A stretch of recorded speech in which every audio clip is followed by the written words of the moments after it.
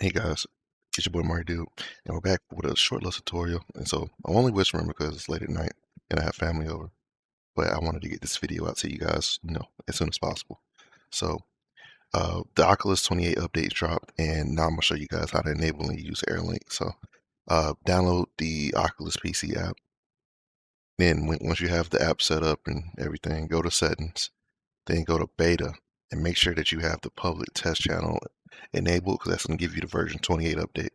If you don't have that, then that means it just isn't out for you yet, and there's not really much you can do about it on the PC side, other than like side load it and go into all that other crazy stuff. But I wouldn't do that. But anyway, if you have the AirLink option, make sure it's enabled to make sure that's blue. And I'm gonna take you over to the Oculus side to show you what to do next. All right, guys. So we're in the Oculus Quest now. So to enable AirLink on the Oculus Quest headset, at least the Quest 2, go to Settings. Then scroll down to, well, first go to About and make sure that you have the version 28 update. And you should have a little button that says Update here. If you don't have that but update yet, then you don't have it yet. But make sure you update this first before you try this, or it's not going to work, obviously. But let's go to Experimental Features. Now, you should have this AirLink button, and you should have it enabled to, use AirLink. But what I had to do was two things. So first, try this. Try reset experimental features.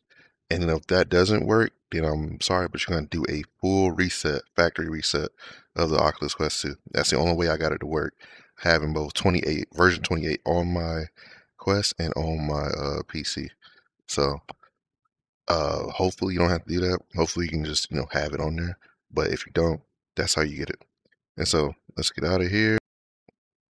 All right, found it. So go up to Quick Actions, and then you'll see this button that says Oculus AirLink. So click that, and then you'll see the available computer that should be enabled on your PC. Make sure you click it, and then you should be able to launch just straight into AirLink.